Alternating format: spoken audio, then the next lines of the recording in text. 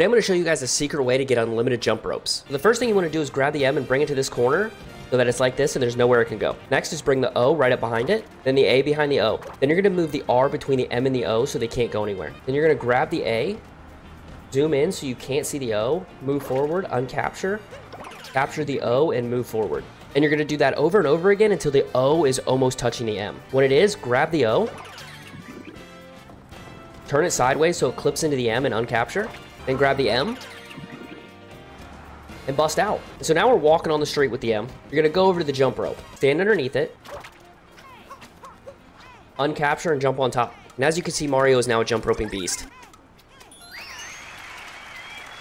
And now we have both moons. And we could do this all day.